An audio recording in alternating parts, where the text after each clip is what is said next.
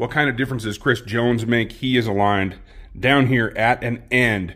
George Karlaftis, FAU, Mike Dana on the inside. And as the play rolls forward, you're going to see his attention and his collapse of the outside brings the quarterback up towards George Karlaftis and Mike Dana for the sack. Convert on another third down. Right here, beating his man around the edge. And while Dana's coming around as well, you see Karlaftis having to shift back to the inside. And then Trevor Lawrence steps right into him. Lawrence gets hammered. Two Chiefs. That's a good day out and a good start. Chris Jones effect is all over this game.